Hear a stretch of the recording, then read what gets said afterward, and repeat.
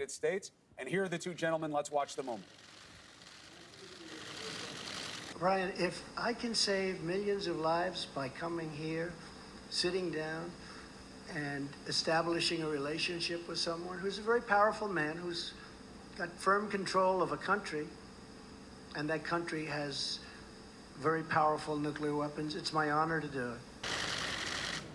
And do you understand those people who say that you gave him the ultimate present, a legitimacy to a regime who oppresses its people without an ongoing process before you, as a US president, as the leader of the free world, meet, shake hands with this leader of North Korea who is perceived to be oppressing brutally his own people? Okay, good. I think we just answered the But question. do you understand these people? I understand it much better than you do.